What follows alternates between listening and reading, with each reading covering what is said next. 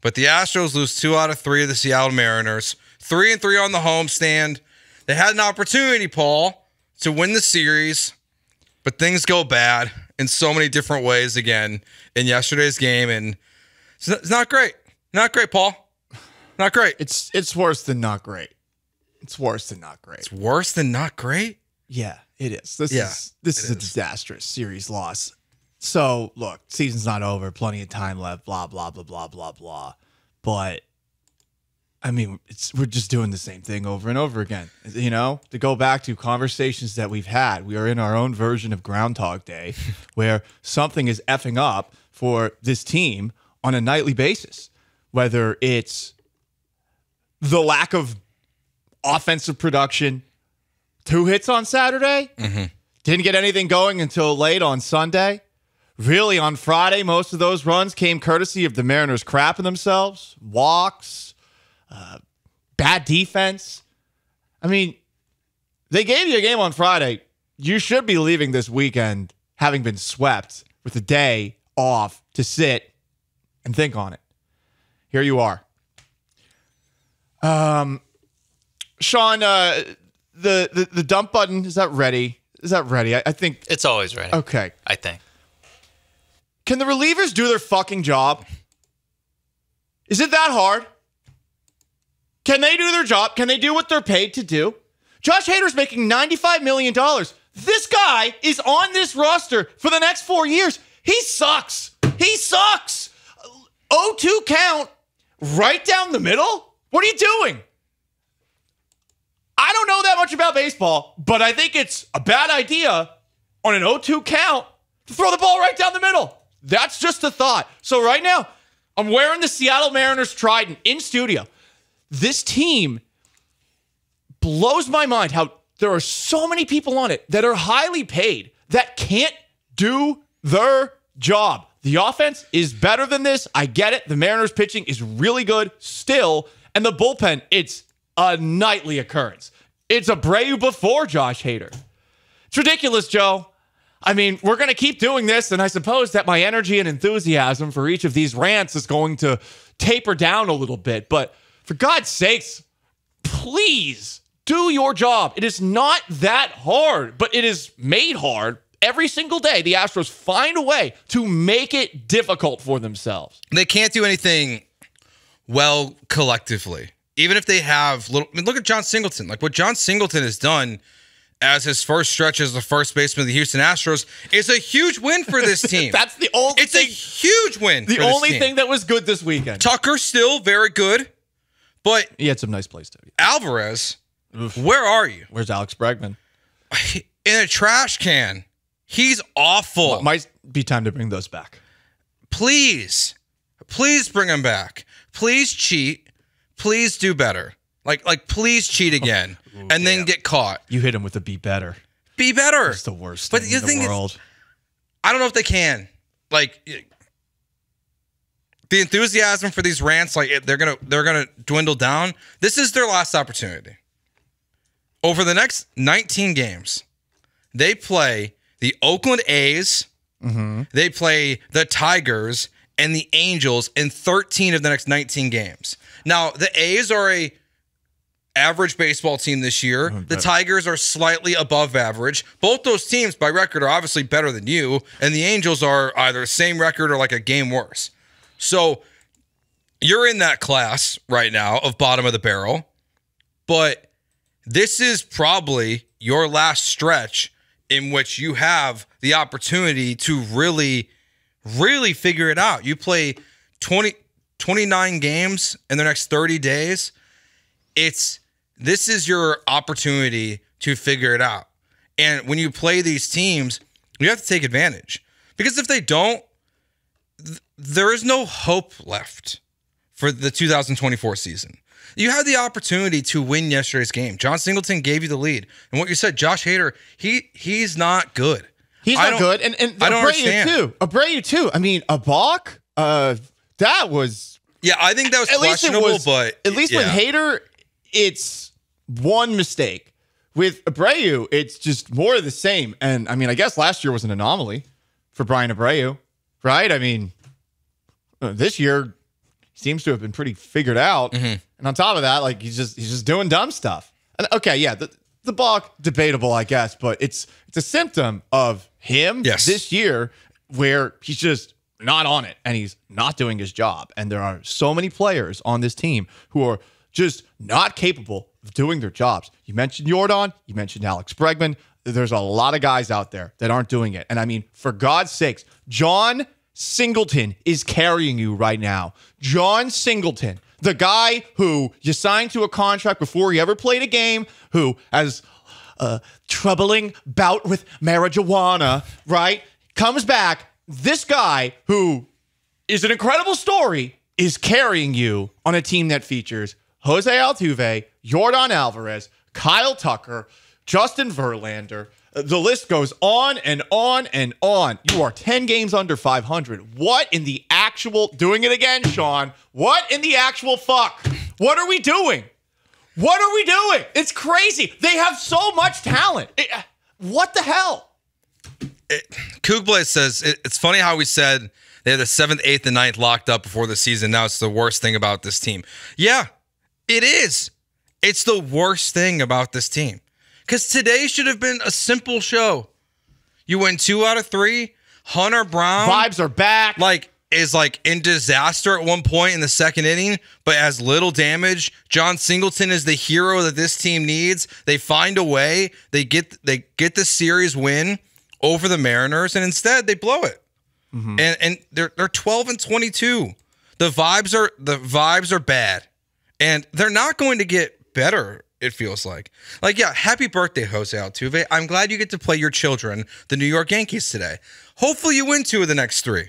Joe Espada said it best. He's like, we just need to keep winning series. Well, you won 2 series. You beat the Rockies and the Guardians, who might be one of the most overrated teams we've seen so far. They're winning a lot of baseball games. That series doesn't mean anything to me now because you lost the one that mattered. You lost the one that mattered. Fuentes says 0 confidence in a close game. Yeah, they're 1-10 in 1-run games this year? Yeah. How are you that bad in 1-run games? That is also remarkable. I mean, it's clutch. Yeah. It's gone. You can't say, I mean, you're right. It's such a stupid thing that's described because we can't really describe what it is, you know? The word clutch, what does it actually mean? But it's clearly lacking. I mean, your closers can't close games, and you can't hit when you need to. Yeah, clutch is only used after the fact. It's always you weren't clutch or you were clutch. It's never oh yeah, this guy coming up will be clutch. You don't know that for sure.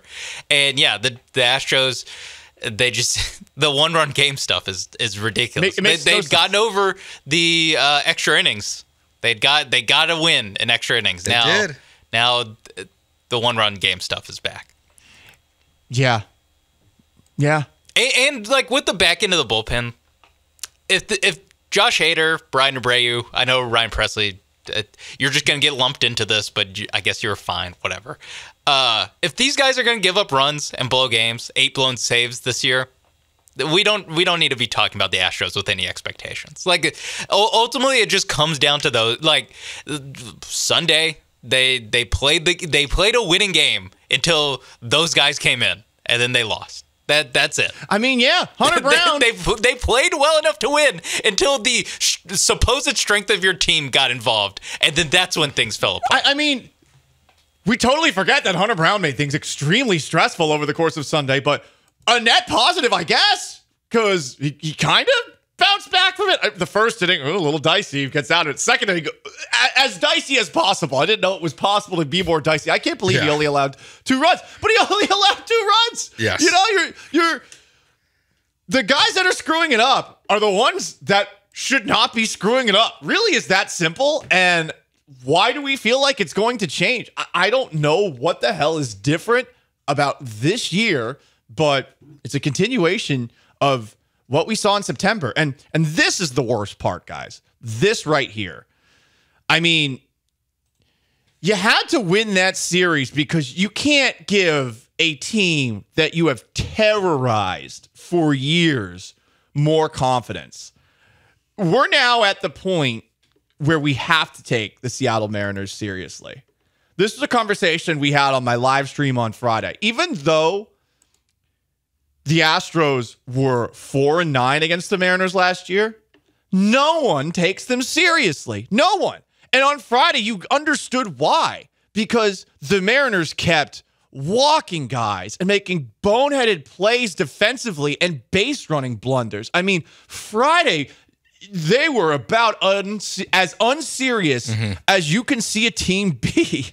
And then they took you down on Saturday easily. They took you down yesterday as well, and they're 11-5 against you since that ultra competitive American League Divisional Series sweep where you swept them, but it was not easy. Their pitching is better than your bats, and they're more than an obstacle.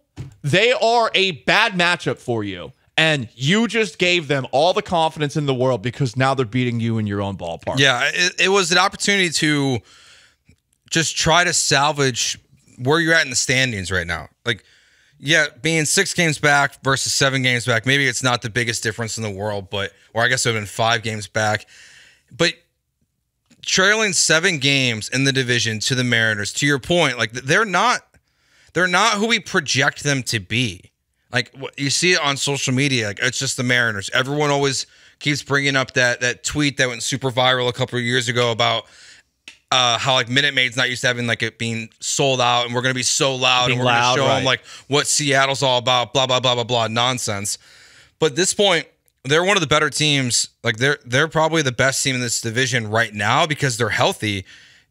When they're way healthier than the Rangers, and what you're saying with the rotation, they probably got one of the best rotations on. Their rotation's awesome. I mean, it's legit. They gave you trouble all weekend. All 5 of their guys are good. Like, I mean, this Very Miller guy who is the new one, I'd never heard of him before this year, but look at his numbers. He's good, and look at what he was doing to the Astros yesterday. I mean, it's a World Series rotation. Like that. That's their pitching's great. Yeah, it is a World Series rotation. They just need offense. But hey, I mean, the Astros, when you got relievers like this, the Mariners are going to get offense in late game situations. Yeah, it's disappointing that this hater stuff, because the Astros are this like this roller coaster you're supposed to enjoy, but it's been hard to enjoy it because last week we spent a lot of time talking about Josh Hader in a very positive light.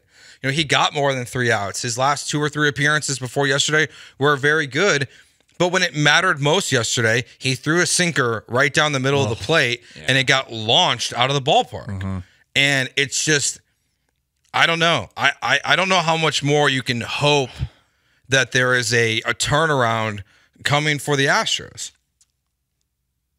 I'm sort of where the bench was this morning, where John and Lance were this morning. I forgot it's John and Lance. It's not the bench. They were basically looking at each other and wondering, well, what are we gonna talk about now? What are we gonna talk about? Yeah, I see on the YouTube, Rick Hagewood's like, oh God, I don't want to hear about this team right now. I know that the Twitchers are probably feeling the same way. There's no mock drafts to break down. Nope. Right? Position battles?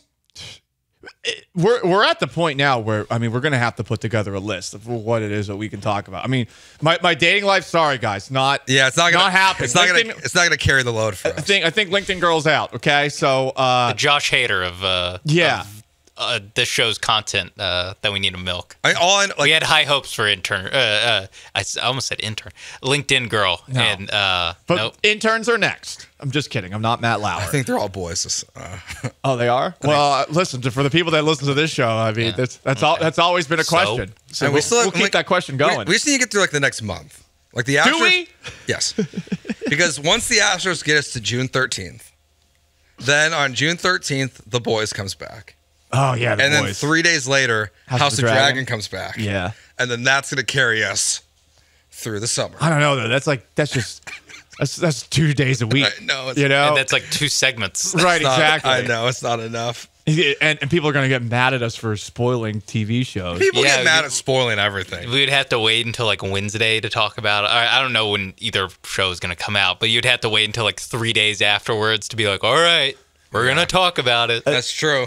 They made the point, John and Lance said, that this is sort of like pandemic times. I mean, it's been such a long time since they've been this dreadful. But we don't have a Last Dance to save us. The Last Dance was the savior of the pandemic. The Tom Brady roast, the Kentucky Derby. We could break down the ponies, We could talk about poker. I don't know. Well, we'll talk about the ponies a little bit today. A little bit later. I guess we will. It was a good race. I will say that. Yeah, more things. Start thinking of what's your bucket list sports items, like events to go to? Is kind of how we'll tie in the Kentucky Derby.